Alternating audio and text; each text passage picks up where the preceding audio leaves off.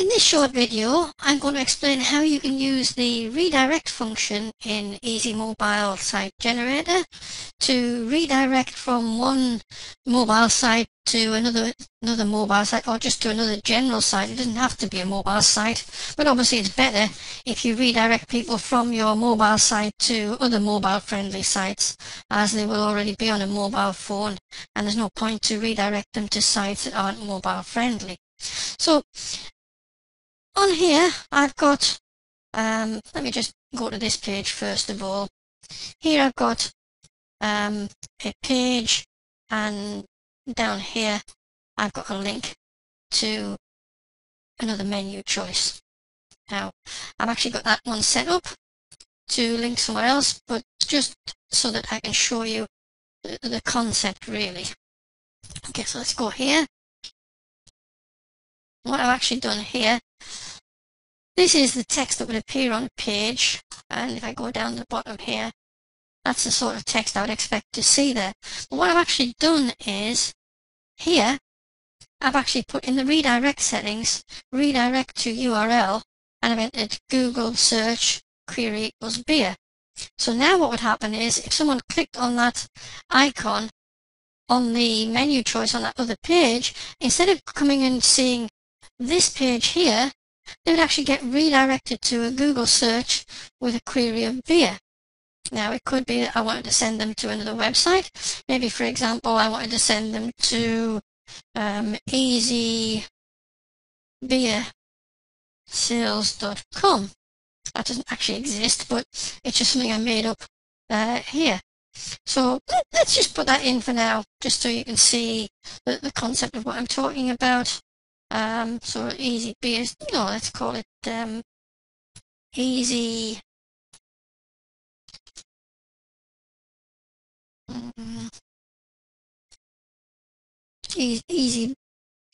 EasyBar.com. Let's call it that one.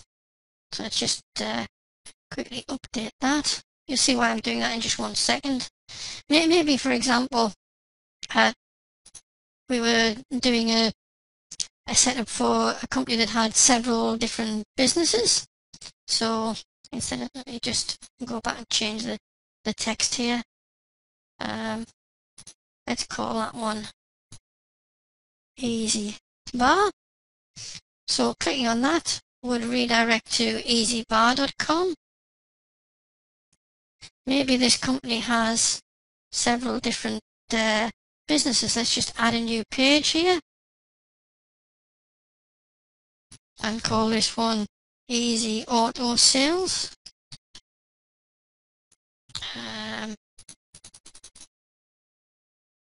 So let's just put Easy Auto Sales there. Let's find a picture of a car, maybe. Yeah, car. For that. And let's redirect that to HTTP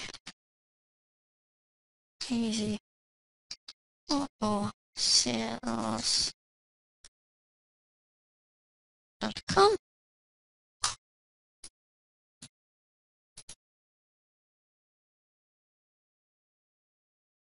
Okay, let's go back to our site. I forgot to add that.